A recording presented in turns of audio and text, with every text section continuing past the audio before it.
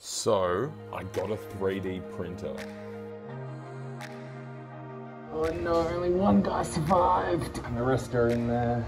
It's coming on, it is day 4. Let's see if the print overnight worked. Okay, so the first part was setting up the printer, which was pretty fun. It was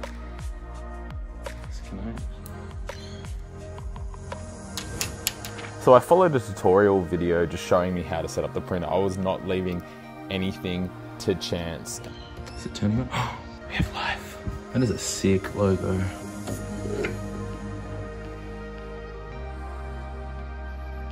One eternity later.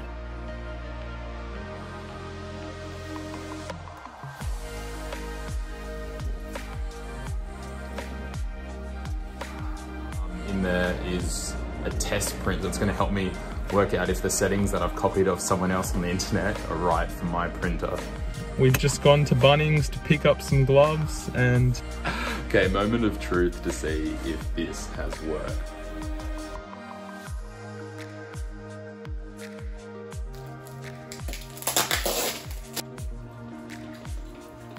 Okay, didn't realise there was foam still in the whole thing. Oh, I used the wrong side, that's why.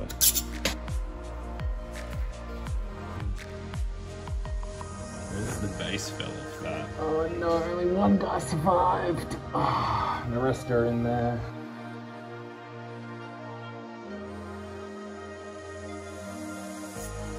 Okay, this better not have failed.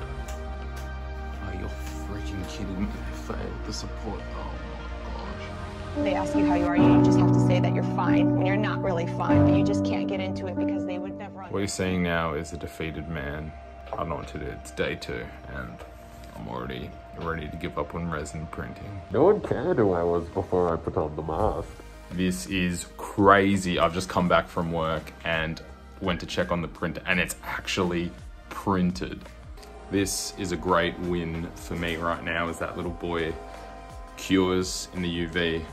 It's just finishing up and we'll see hopefully how many, it looks like one's already fell, but hopefully there's a few more that are in.